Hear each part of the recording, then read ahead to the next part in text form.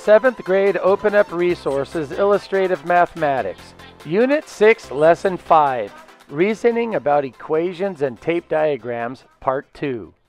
Problem number 1 from 7th grade Unit 4, Lesson 2. Here are some prices customers paid for different items at a farmer's market. Find the cost for 1 pound of each item. A. $5 for 4 pounds of apples. 4 pounds of apples divided by 4 equals 1 pound of apples. $5 divided by 4 equals $1.25. So apples are $1.25 per pound. B. $3.50 for a half a pound of cheese. A half a pound times 2 equals 1 full pound, and $3.50 times 2 equals 7. So 1 pound of cheese costs $7. C. $8.25 for 1.5 pounds of coffee beans. 1.5 pounds divided by 1.5 equals 1 pound.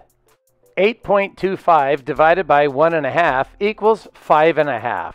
So 1 pound of coffee cost $5.50 or $5.50 per pound. D. $6.75 for 3/4 of a pound of fudge. 3/4 of a pound divided by 3/4 equals 1 pound. $6.75 divided by 3/4 equals 9. So 1 pound of fudge costs $9. E. $5.50 for 6 1/4 pounds of pumpkin. 6 1/4 pounds divided by 6 1/4 equals 1 pound. $5.50 divided by 6 1/4 equals 88 cents. This means that pumpkin sells for 88 cents per pound. Problem number 2 from 7th grade Unit 5, Lesson 9. Find the products. A. We have a positive times a negative, which equals a negative. 2 times 4 is 8, and 3 times 5 is 15.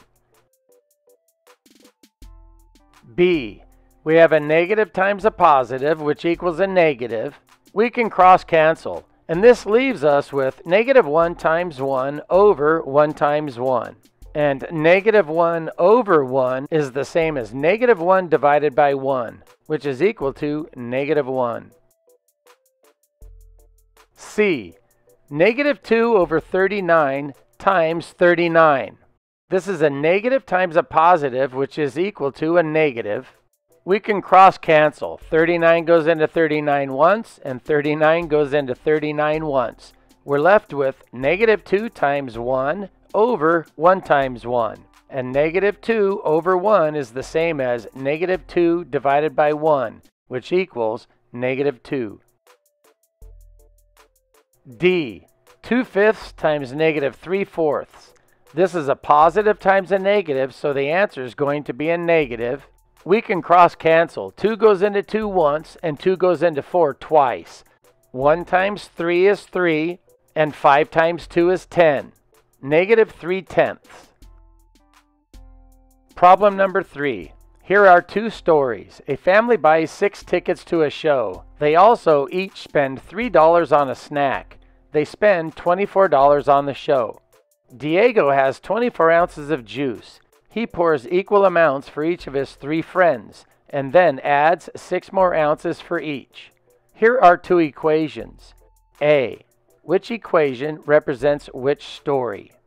6 times x plus 3 equals 24 represents the family buying 6 tickets to a show and then each of them spending $3 on a snack. They spend a total of $24 on the show. The equation 3 times x plus 6 equals 24 represents Diego having 24 ounces of juice, pouring equal amounts for each of his 3 friends, and then adding 6 more ounces for each. B. What does x represent in each equation? For Diego, x represents the number of ounces of juice Diego originally poured for each friend. For the family at the show, x represents the cost of a ticket. C. Find the solution to each equation. Explain or show your reasoning. On the left in red, you have 6 times x, which is 6x, plus 6 times 3, which is 18. 6x plus 18 equals 24. And on the right-hand side in green, we have 3 times x, which is 3x, plus 3 times 6, which is 18. To get the x by itself, we need to subtract 18 from both sides of each of these equations. On the left in red, we're left with 6x equals 6. And on the right in green, we're left with 3x equals 6. On the left in the red, we'll divide both sides by 6. 6x divided by 6 equals 1x. And 6 divided by 6 equals 1. So x equals 1. On the right-hand side in green, we'll divide both sides by 3. 3x divided by 3 is 1x, or x, and 6 divided by 3 is 2. So x equals 2. D. What does each solution tell you about its situation? This tells me that the tickets to the show cost $1 and that Diego originally poured 2 ounces of juice. Problem number 4. Here is a diagram and its corresponding equation. Find the solution to the equation and explain your reasoning. This tape diagram that's worth 24 is divided up into 6 different sections. Inside each of the sections, there's an x plus 1. That's a total of 6x plus 6. And remember, that equals 24.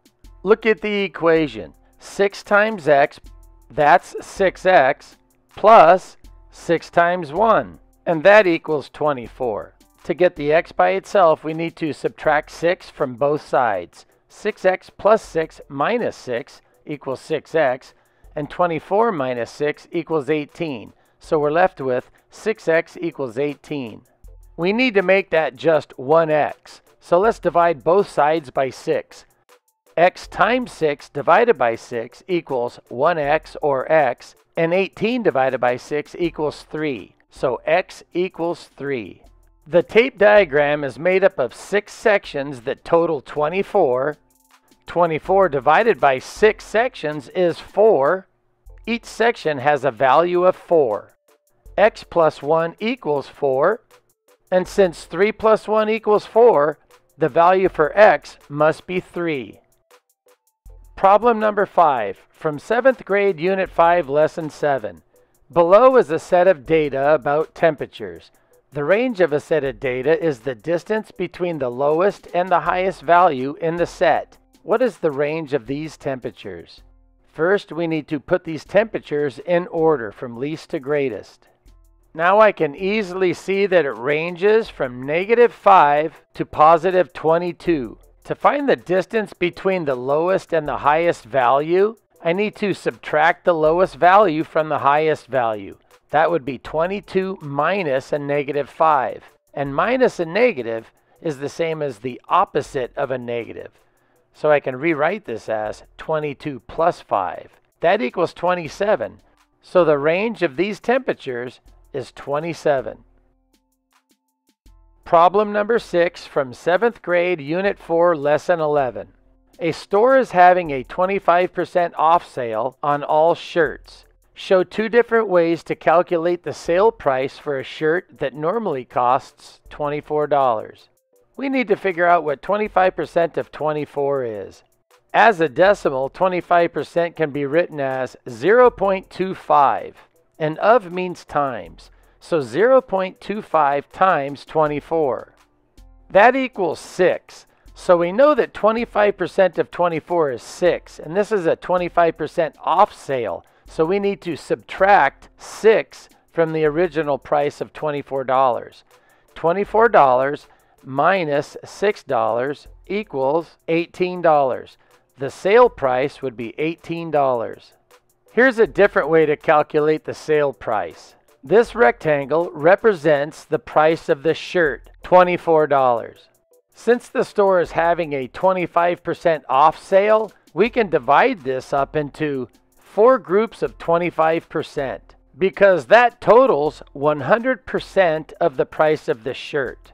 Since there's 4 groups, we can divide 24 by 4, and 24 divided by 4 equals 6. That means that each one of these sections is worth $6. And since each section represents 25%, that means that 25% of the price of this shirt is $6. We can substitute each section with $6. Remember, it's a 25% off sale, so we can take one of these 25% off by removing one of the sections. Now that we've taken off $6, or 25% of the price of the shirt, you can see that the sale price is $18. Don't forget to like this video and subscribe to my channel. Thanks for watching, and I'll see you next time.